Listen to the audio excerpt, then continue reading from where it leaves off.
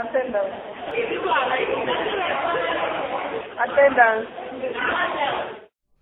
In spite of attending lectures and studying, most Nigerian students believe they are shortchanged by their lecturers from graduating with first-class degrees.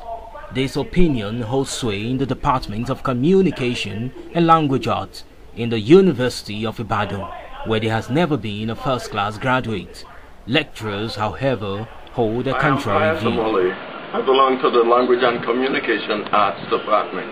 I want you to believe me that it's never been our policy in the department to keep the students from scoring high marks that will eventually lead them to obtaining a first class. We've always wanted the best for the students. So there should be as many first class possibilities as there are students who deserve to earn a first class. Thank you. I'm Communication and Language Arts, University of Ibadan. Okay, I would say that, in my opinion, I can't say that the lecturers have actually come out to pronounce it, but I can infer from these 3 points I've mentioned. First is that I think it's natural for them to keep the tradition that they met in the department, that nobody has graduated with the first class.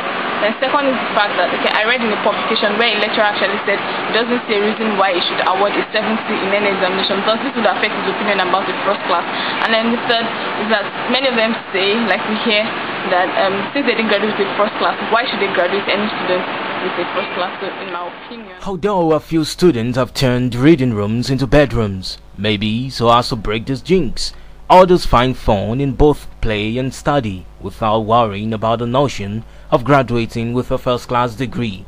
From Ibadan, Nigeria, this is Maverick Manuel for 2010.